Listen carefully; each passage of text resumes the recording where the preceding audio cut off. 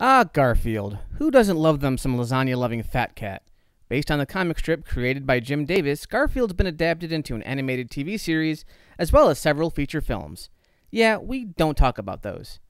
The show I'm most familiar with is Garfield and Friends, which ran for 7 seasons in the late 80s to early 90s. However, even before that, Garfield appeared in animated form, including an animated short in 1985, Garfield's Halloween Adventure.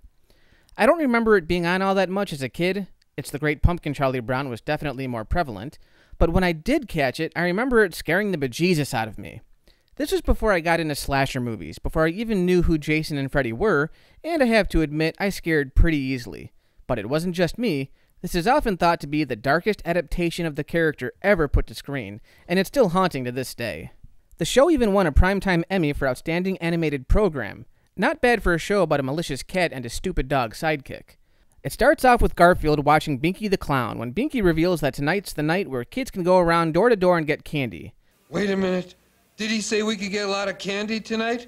This is Garfield's first exposure to Halloween, and as the day goes on, Garfield only gets more and more pumped. It really captures the excitement of being a kid and having to wait in school all day, just waiting impatiently until you got home from school so you could get into your costume and go trick-or-treating.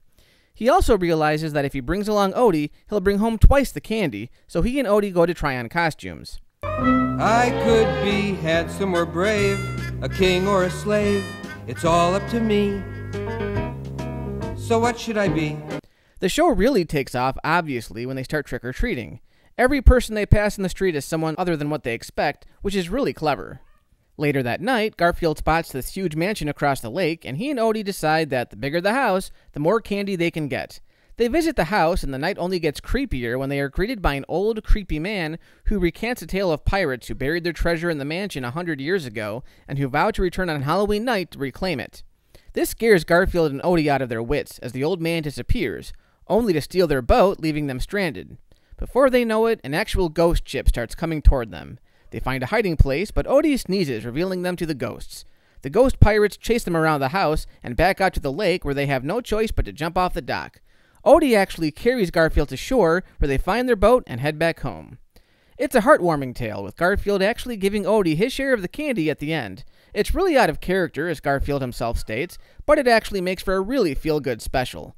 Everyone's seen It's the Great Pumpkin, so if you want something a little different, something that fully engulfs the spirit of Halloween and is 5 times as spooky, you need to check this one out.